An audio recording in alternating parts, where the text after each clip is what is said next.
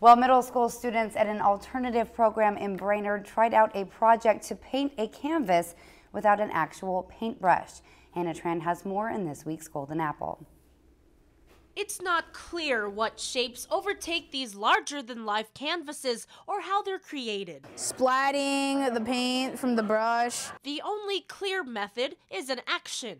For the red, I took like a brush and I started flicking it. A sort of physical expression of one's feelings, one's intentions, or even one's physicality. Poured red blobs on for the arms and legs. Students from the middle-level alternative program in Brainerd got their second chance to receive an art commission at Glinyan Companies of Nisswa, a provider of online curriculum at schools. This year's theme is abstract expressionism.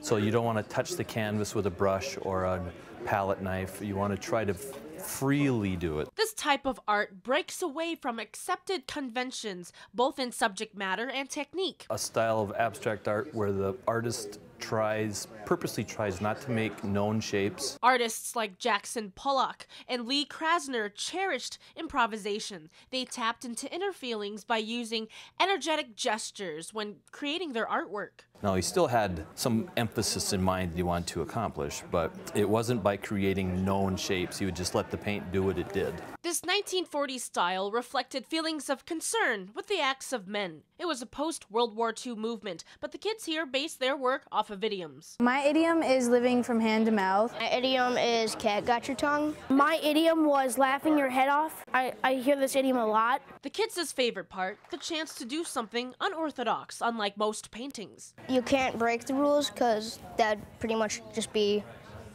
like any other painting. Whether they poured the paint or splattered it with the slash of an arm, these kids had their freedom. Hannah Tran, Lakeland News.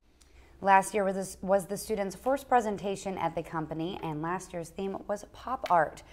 If you've enjoyed this segment of Lakeland News, please consider making a tax-deductible contribution to Lakeland Public Television.